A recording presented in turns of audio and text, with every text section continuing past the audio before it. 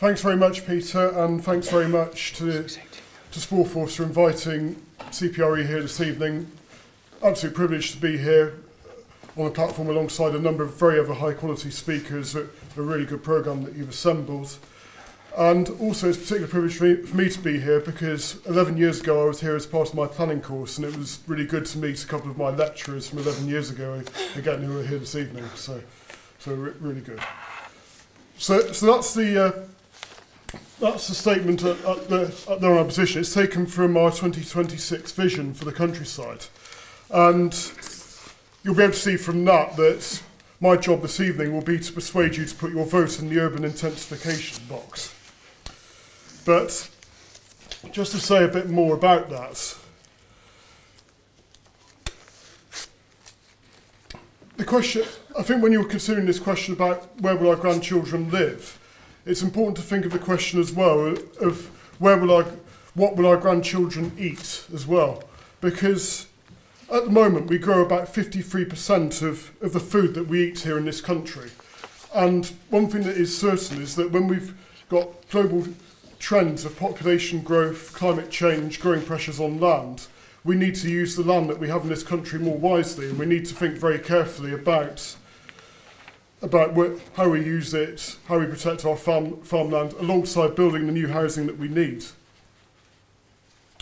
And there's a lot of nonsense being talked about by people who should know better. For example, a well-known academic whose name shall remain nameless says that intensive agricultural land has no environmental value. But clearly, if you look at it in the wider picture, the farmland we have is hugely valuable, and the countryside we have is hugely valuable, not just for farming, but also as a place for nature as well, a place where we need to make more room for nature.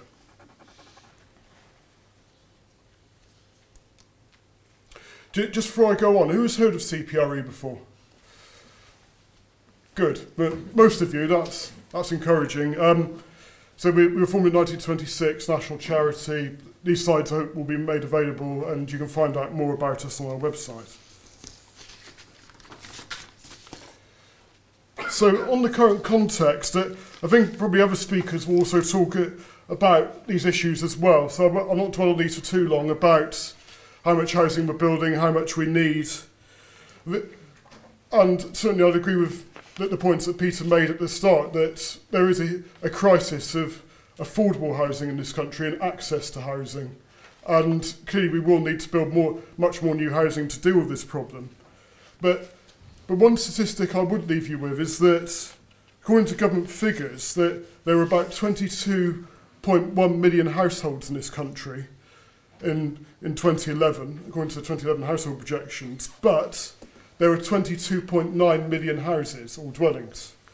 So there is some real discrepancy there already. So although, as people will rightly point out, we're not building enough housing to meet needs at present, we're not starting from a baseline of shortage. And what that means is that we shouldn't have to accept the views that people put to us, that we've got to suddenly grant more and more planning permissions very quickly, and we've got to hurry up and get local plans in place yesterday. Because actually we've got more time than that. We can actually do this properly and actually plan for the longer term and actually get development that our children and grandchildren will be proud of.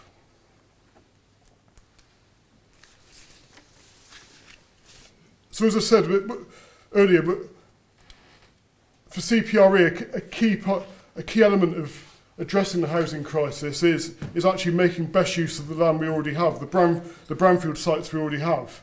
And we're looking into this issue at the moment. We estimate there's at least enough brownfield land available for 1 million new homes across England, and probably quite a bit more than that.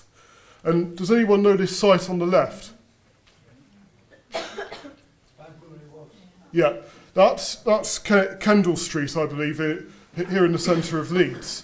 And that's actually been nominated by a member of public for our campaign Waste of Space, which is currently running on our website. There's more details of it there.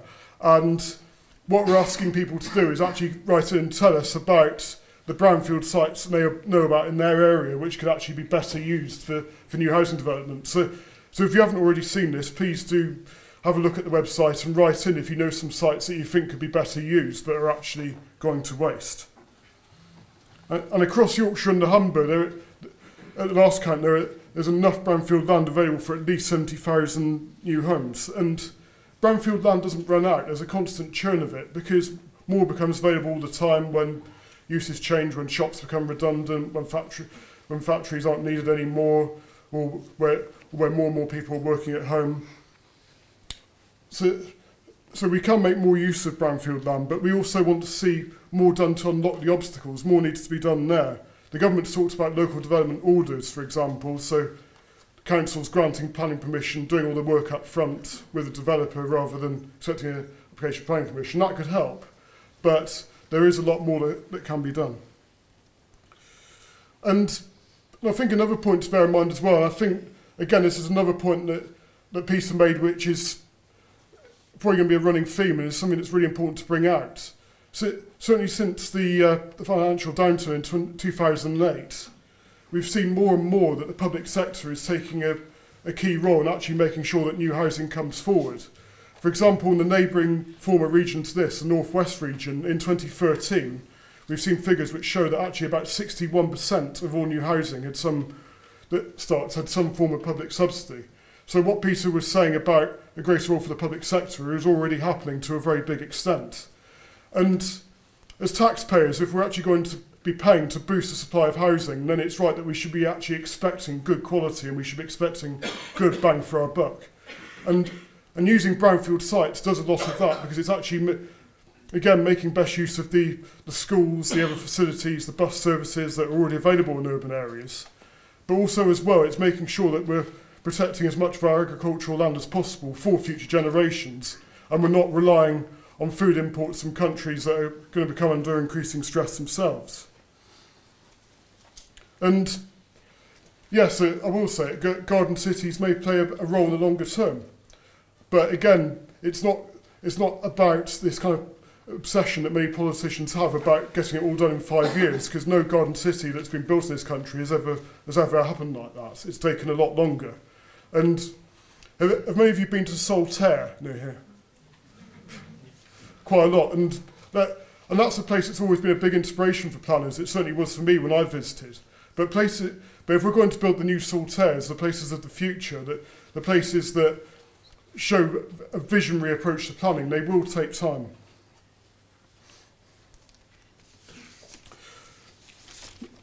Now, one of the things that we've been looking at recently is ways in which you can boost the supply of housing, as the government said it wants to do, and as we said, there is clearly a need to do. And certainly Philip, who will follow me, will talk a bit more about the role of the big house builders. But at the moment, the big house builders are building most of the new housing in this country. And until recently, until about the mid-1990s, small and medium-sized house builders were building a lot more. And we should actually be doing a lot more to bring these players into the market, so that it isn't just relying on a few large house builders who obviously build sites out at a time that is most appropriate for them. We actually need to get all these builders in the market. And the couple of examples here, the site on the left is near Bridgewater in Somerset. This is actually a new build by a small house builder in a village just outside Bridgewater in Somerset. And the site on the right is a good high-density scheme in Bristol, which again was built on a brownfield site, but also by a small house builder. Now, a number of obstacles that currently to bring these into the market. Some of them are to do with planning in terms of getting the land, the smaller sites in particular, but also there's key issues about access to finance as well, and kind of higher relative costs of actually getting into the market. So we think there does need to be a focus not just on planning, but also as well on giving more financial support to these builders to enter the market in the future. And we've done a report called Increasing Diversity in the House Building Sector, which is well worth a read and which I commend to you.